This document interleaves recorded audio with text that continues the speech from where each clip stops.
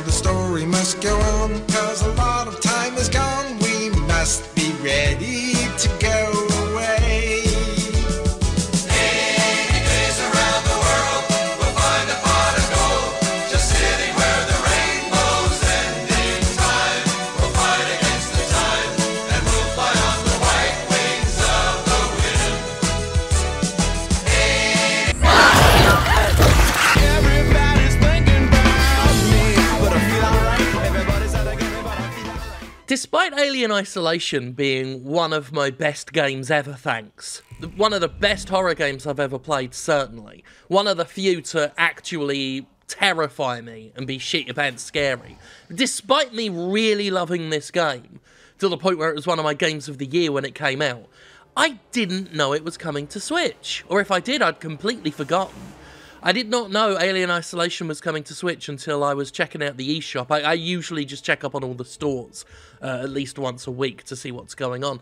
And I saw it in the coming soon section. I'm like, well, as with most ports on the Switch, I will use this as an excuse to play it again because it's on a little screen now, and that for some reason makes it better. I don't know why it makes it better, but it literally does. So downloaded it, been playing it, and had to do a video on it because the port is magnificent. Like, I cannot overstate enough. I think this is, by far, the best Switch port that I've certainly ever played. It looks incredible. It runs really well. One of the most uncompromising port jobs I've ever seen. Now, concessions have obviously been made. If you've seen any of the deep dive comparison videos for this, you'll see that certain shadows are no longer present, certain effects have been scaled back or removed, but the choices they made in what to take out was so judiciously done, like really, really well judged, that the overall game just, it looks so good and runs so well. And if you have seen those comparisons, you will see that in several ways, Alien Isolation on Switch actually looks better than the PlayStation 4 version. While being scaled back in some areas, objects are smoother, there's better anti-aliasing. Just overall looks cleaner than the PlayStation 4 version, which is just astounding. In my experience, it's run really well, whether it's in docked mode or handheld mode. I've been mostly playing it handheld mode when I've not been collecting footage, but it looks really good in either mode, and just super impressive in handheld mode. I'm always impressed by games that look really good and run really well in handheld mode, because I really like portable gaming. That's one of my favourite things, It's why I like the Switch so much, is not just the original stuff it has, but when it gets these ports of games I really like on other systems, but will get an extra little kick out of playing them portably. I mean, it's just great for that, and this is a fine example. And yeah, I'm really pleased with this. Even some of the ports that have run quite nicely on the Switch have had some more notable downgrades. The recently released Witcher 3 on Switch is quite a noticeable step back from other, from the game running on other platforms.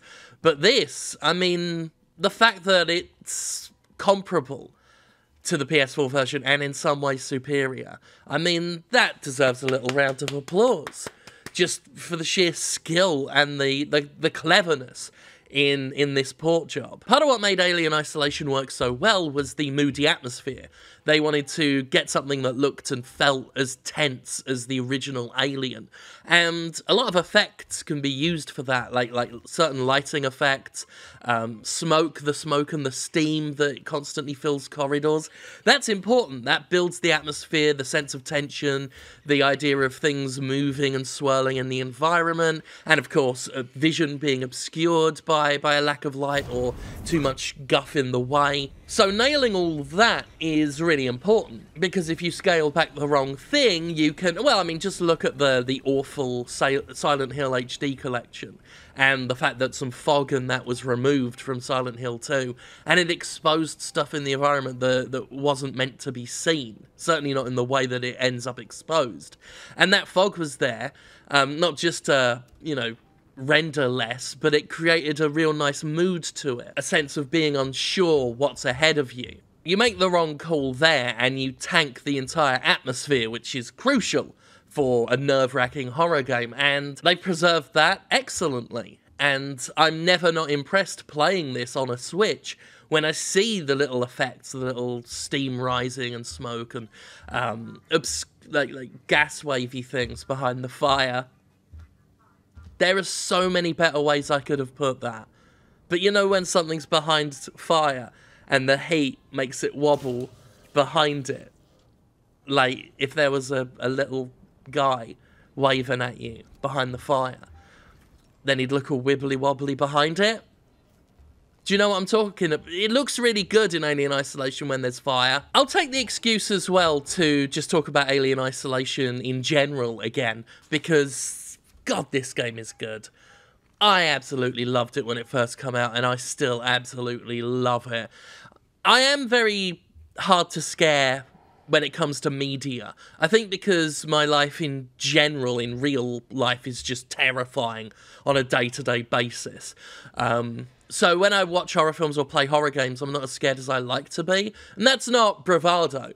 I genuinely wish that I could, that more things in films and games would genuinely scare me.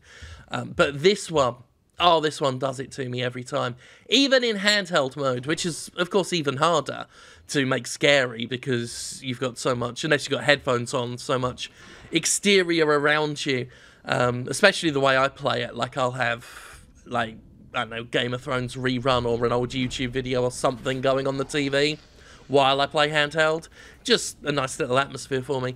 But even with that going on, even with, you know, watching Game of Thrones with King Robert going back from season 1, just going, oh, Ned, I used to be a fighter, now I'm a fat king. Oh, Ned, I need you to be my hand, because I'm a fat king. Even with that malarkey going on, I'm still on the edge of my seat, hunched over the Switch, just going, oh, gold. Oh, gold, it's come out the ceiling again. Oh, gold. Gotta hide under a table. Gotta make a loud thing happen so it runs away. Look at its big muscular legs. Yeah, so it's still really spooky scary. I loved stuff like this, how there were humans on board that were after you as well, but they were at odds with the xenomorph and you could set them against each other. That just happened dynamically. There was an NPC with a gun, or rather an enemy with a gun, and the xenomorph saw that person, and then that all happened on its own. Which is another really good thing about Alien Isolation is, well, the double-edged sword of its unpredictable nature. They didn't necessarily have the xenomorph move on a preset pattern in every level, which would take some of the mystique out of it. So that alien just wanders around. And I say it's a double-edged sword because sometimes that can be really frigging annoying. When you're trying to do something and it's just wandering around with no clear sense that it's ever going to go the fuck away. And there are things you do to help control the xenomorph's movements, throw like little noise-making bombs and create disturbances. Something as simple as getting, you know, enemy humans to fire on you, and then hiding yourself so the xenomorph is attracted by the noise and then just goes to town. But it can be irritating. I've been stabbed in the back a few times by the xenomorph's tail when I'm just trying to look something up like on one of the in-game computers. But that's the price you kind of pay for real nail-biting sequences, where you are moving quietly and you can hear it scrabbling in the ceiling. You can hide into crawl into a vent to hide, but the alien likes vents as well, so you never know that it might, you know, when it's waiting in the wings for you, or it'll just crawl in after you. There is a real sense of creepy unknown to this game, because you don't know what it's going to do next. And then you add into that things like the Working Joes, which I wasn't able to grab any footage of those for this video, but if you've seen them, they're amazing. Basically like crash test dummy androids that have rubber faces and dead eyes just to make them super creepy. And they've all gone haywire and come after you while still talking as if they're subservient helper robots. They made this game so well. I'm trying to apply more deep critique to it, but it's just really good. And it deserves all the credit in the world for making xenomorphs scary again. Aliens, of course, turned them into cannon fodder, which was great for the film it was. I love Aliens. But ever since then, that's where pop culture has mostly embraced them as a hive army for Marines to chew up with guns. When, of course, the original Alien was more like a haunted house movie in space. It was very much a slow, dread-building horror film. And the xenomorph's been so overexposed. It's like Cthulhu. Pop culture has been so exposed to the xenomorph that a lot of the mystique has been taken away, and that's not helped with by Ridley Scott's nonsense with the Prometheus and that alien cabinets one. But Creative Assembly took so many cues from the first Alien film, and it shows from the environmental design to the music they use, and just the way that Alien stalks. And they made it feel heavy and big, like it stamps, it makes clomping noises.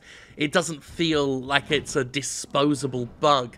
It is a big, massive, fuck-off, knob-headed alien, and it wants to stab you up and put its big creepy hand over your face, or stab you with its little mouth inside of its mouth. It was just a really clever game, and this is an equally clever port. Very recommended if you haven't played it before, but you like the idea of a creepy, spooky alien game, and, you know, you don't mind the occasional frustration, or you think it's worth it like I do. And this is as fine a time as any to pick it up, and if you have played it, but you're like me, you get a little extra kick out of playing something portable, then, again, you can't really go wrong with it. And that's that. I just wanted to, like, point at it and say I've been playing that. That's good. I've done that. Job done. Good.